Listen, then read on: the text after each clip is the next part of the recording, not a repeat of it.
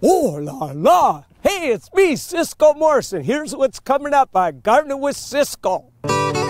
Learn how to get rid of moles. The best way to harvest onions. Make 28-minute chili and a surefire way to safely identify mushrooms. All this and more coming up right now on Gardening with Ciscoe.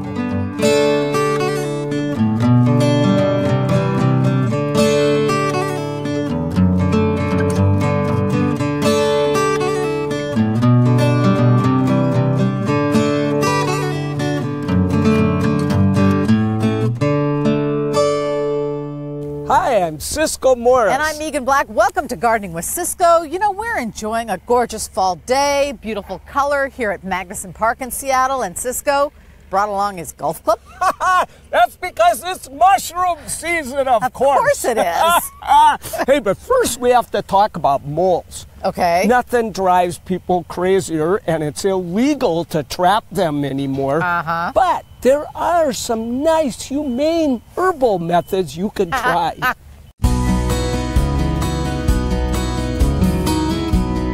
Ruby, what's this? What is that? What's in here? Hey, you're supposed to be a hugger.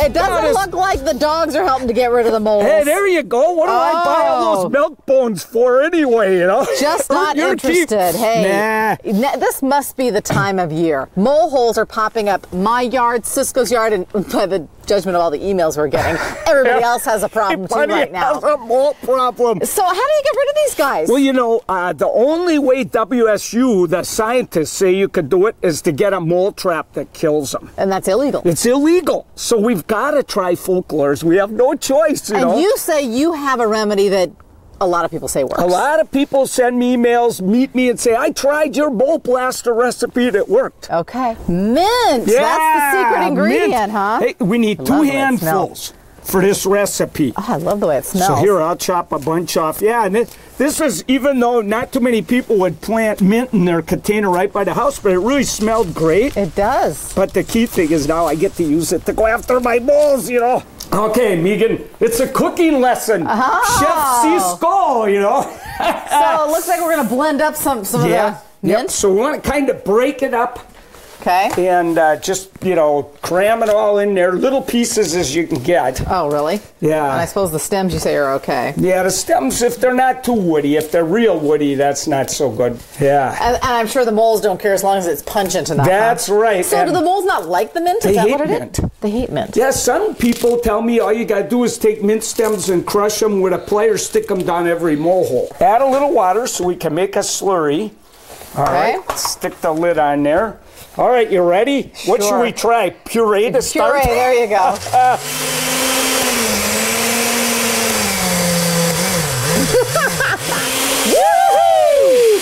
There, I think that's it. Okay, now we need to fill this soup pan pretty much full of water there. Okay, let's fire this baby up. Okay, here's just your stick water. it right on high. Now we'll stick this slurry. There we go. Ew. Ooh. So you cook up a good concoction of water and mint? Yeah, and that's right. It? That's it. That's all you need. Now this says that we get it to a boil, which is going to take a while, and then it's got to simmer for 30 minutes. It can be diluted to make 6 gallons. So I guess we can put it on with this. Yeah, so here we got 2 cups of this stuff here. Whoops. Here we go. Okay. 2 cups into a watering can. Yep, now we just need 4 cups of water about in there, you know. And we're ready to go attack moles with mint. Get those moles out of my garden. Okay, you moles, you've had it now, buddies. So what we try to do is just pour some right in there. And, you know, you want to be fairly generous with it. And it's illegal to trap and kill moles yourself, but you can hire someone professionally. You can hire a professional. They have special permits to do it. Okay, so other than that, you deal with the... and I am telling you, they can really do damage to your garden, can't they? They can wreck your garden. You know, they make the lawn look terrible. If they go under a little plant, then it can undermine the roots, be air. They don't eat the roots, but they undermine them, and then it can kill the plant. So I'm hoping they'll pack up their bags, move over to my neighbor's yard. Mint and water. That's the way to get rid of moles. We hope. Okay, Meeghan, you know, moles aren't all bad. Really? Yeah, even though they eat a lot of worms and they make all those bumps, they do aerate the soil and they do eat some bad insects too. Well, then maybe you need to get an extra one. I don't want any more. One thing I've noticed, and I don't know if it's true or not, but when we have a watering system on, we don't get any moles. Like all summer long, the neighbors do. But then we turn it off and all of a sudden I have a mole hole. So the vibration, you think, is it? I'm thinking maybe it's making noise.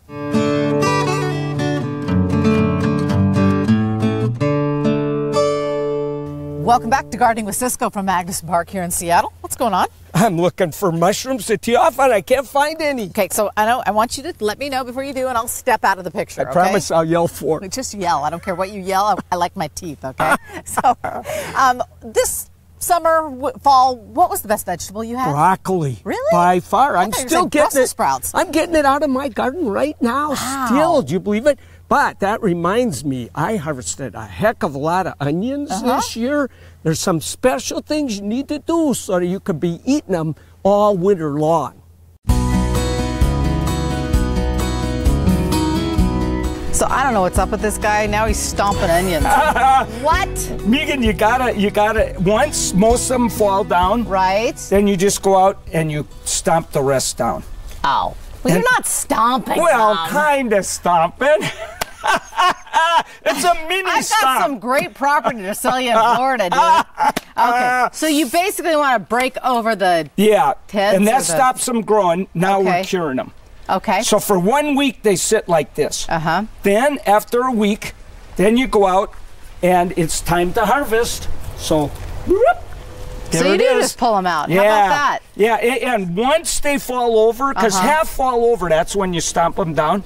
Once that happens, then you stop watering. Okay. Yeah, so stop watering. So what happens when you're curing? Then why do you need to cure onions? Well, that gets their skin harder, so they store.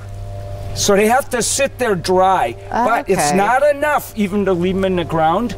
Now we got to cure them out here. So let's lay them down. Oops, hey, Meeghan, but first we should get all the dirt off. Oh, okay. You know, we can do that later too, but it helps to get a little off. And that way they'll dry out maybe a little faster. And they love to cure in the sunshine. Okay. So you want to lay it where sun's going to hit it, but the dew will destroy it, because if they get wet at all, that wrecks it. So I have my secret thing here that we have to use. I had no idea onions were so needy. Here it is, the secret trick. So we don't want that to get wet. Right. So this is an old Gore-Tex jacket I never wear anymore. So at night, we just put it to bed, cover them up. I'll have a bunch out here. Dew doesn't get on it. Dew doesn't get on it. Dry out. Yeah. Harden its skin, Yep. and that way you can store it for longer. Yep, and then in the morning, you got to remember to take it off. Now, if it rains, get it into the garage. This isn't good enough. Okay. Get it and just put them on the floor of the garage, and they got to cure for about a week. Now, after they've cured, we can either take a bunch of these and tie them together, you know, braid them. Oh, yeah. Like you do garlic, or you just cut them off, always leave an inch. And then, and of course, these roots all dry up and we can cut them off if they're there. And then you just put them in, you know, an onion sack, or leave them out in some open area, but, you know, and check them all the time, because if they start to grow or they rot, you want to get them out of there right away. If they start to grow, eat them. But if they rot, you know, throw them away. Wow, interesting. So, I had no idea there were so many steps to harvesting an onion. Yeah, but if you do it right now, we'll have onions for so long, all summer, all winter long. I'll be eating onions. Oh la la. Love it. Okay, well go stomp. These are so good with Brussels sprouts. Yeah, right. Okay, so once you have a whole bunch of those onions, you can chop them up and put them in the recipe whipped up with Chef Linvia. Which is? Coming up next.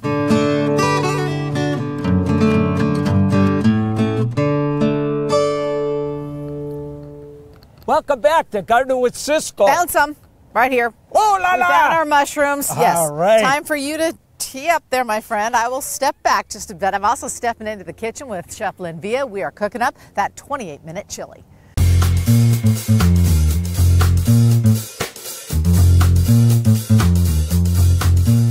I can go kicking and screaming into fall until You serve up some of those fall comfort foods. We're cooking chili. It's fun to get cozy, huh? It is, yes. So when we decided to do chili, I was like, oh my gosh, I have like 400 chili recipes. Not really.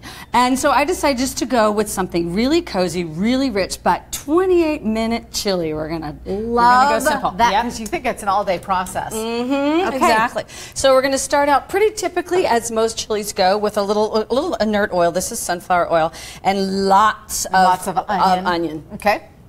You know, right now the local sweet onions, and this is the way. So do you care in chili if it's a sweet onion or a yellow onion? Yeah, it has to be the sweet onion. You know why? Because they have a higher sugar content and they get more caramelized. Oh, okay. And the kind of secret to my whole chili, because it is such a quick chili, is that caramelization. Oh, okay. Yeah. A little bit of garlic in there as well. Yeah, a little bit of garlic. So now what we're gonna do is got that turned up pretty high. Okay. We're not gonna do the slow caramelization. We're gonna do the quick, get some serious browning on these 28 things. minutes. I know. Get that clock going. Ticking. There you All go. right. So how's that looking right now? Okay, gorgeous. See how that nice brown So now we need to do tomato paste. Let me hand you this. Yep.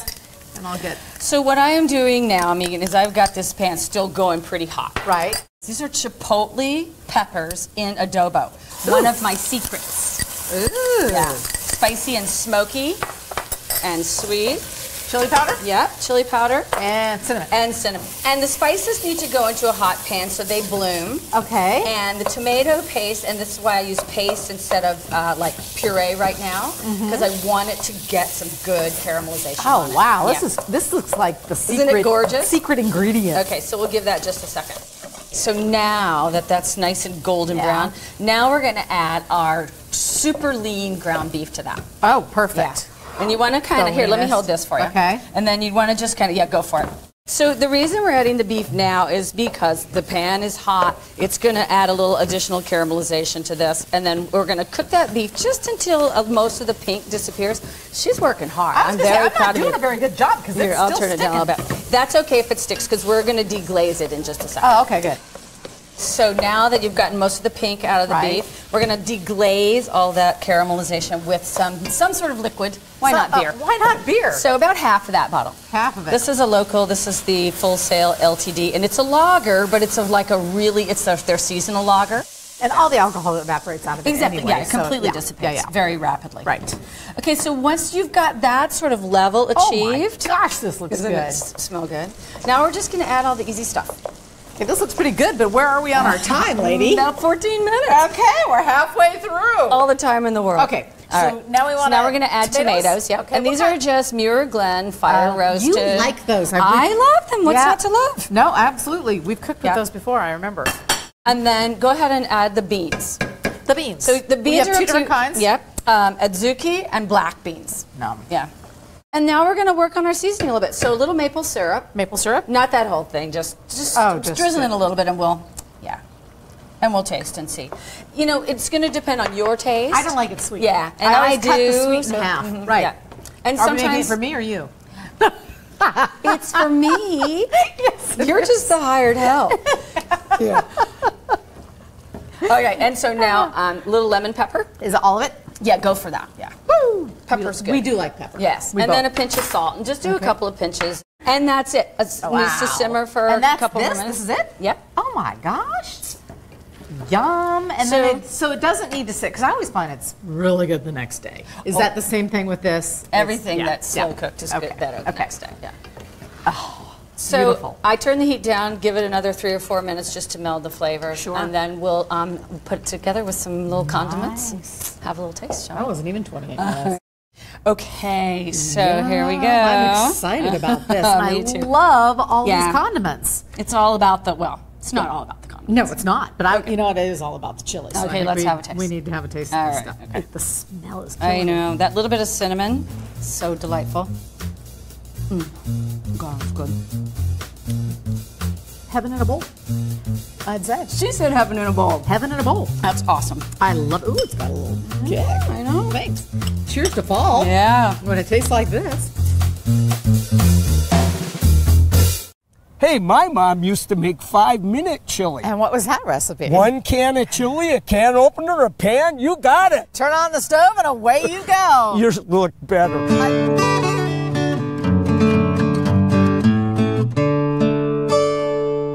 Welcome back to Gardening with Ciscoe. We're here at Magnuson Park at the Mountaineer Building, where the Puget Sound Mycological Society is about to put on an unbelievable mushroom show. They do it every fall. Amazing. Teach you everything about mushrooms, especially that way you won't eat the wrong one. You know, I recently met a guy who's part of this group, and he took us deep into the woods foraging for chanterelles.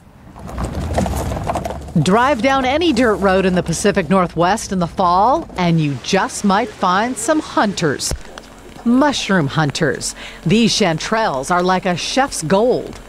We got some chantarelles, fresh picked this morning. These seasoned hunters are jokingly territorial. Stay away from my chantarelle patch. But the truth is, wild mushrooms are free to anyone willing to look for them. You know, finding these foods that are sometimes hiding from us, it really is like being a kid again, out there on a treasure hunt. Langdon Cook is a nationally renowned forager. He finds most of his bounty at home, right here in the Pacific Northwest. Cook's new book, The Mushroom Hunters, profiles characters who make a living finding fungi. He took us to his secret spot in the Cascade foothills for this treasure hunt, a forest that will soon be gone. So through the woods you can see the tags that mean they're going to log this area. This could be the last year that I picked. This could be the very last time that I picked this patch. Delicious and relatively easy to find. Chanterelles are go-to mushrooms for the novice hunter. Basically, we've just stepped off the trail, entering the woods, and here we go. And that is a beauty. Would-be foragers should heed a couple of common sense warnings. The forager's golden rule is to never, ever eat anything from the wild that you can't identify with 100% certainty. The other thing I should mention is it's really easy to get turned around in a forest like this. Having a compass or a GPS unit or something like that. Once the hunt begins, it's easy to see why getting lost is a danger. It's hard to pay attention to anything but finding the next mushroom. So can you see it right over there in the moss poking up? Oh. Oh, see how they hide? Underneath these ferns and whatnot, there it is. Want to make sure it's a chanterelle? Use your nose. A lot of chefs and foodies will tell you that chanterelles have a really distinctive flavor and aroma. And some will say kind of like stone fruit, almost like apricots. There's something magical about the mushroom hunt for Langdon Cook. It's more than a culinary calling. Good haul here, huh? Think about it. What better office is there than a forest full of mushrooms in the Pacific Northwest? Being in the woods does not get old for me. And actually, my wife thinks it's a huge racket. She just can't believe that I'm doing this for a living. You can find Langdon's book, The Mushroom Hunters, in bookstores. Well, we're going to learn a little bit more about mushrooms right now. Marion Maxwell, the president of the Puget Sound Mycological Society. Hello. Hello. Thanks for coming tonight. First of all, look at these mushrooms. Purple and orange and white and, oh my Lord, I've never seen so many beautiful colors. What do people need to know about mushrooms? Don't just pick from a guidebook. Take ID classes if you can. Join a mushroom group. It's safer that way. And above all, don't go out in the woods alone. People have gone missing going out in the woods alone. Are any of these mushrooms right here ones we have to worry about for our pets or for us? Yes, actually, this one right here,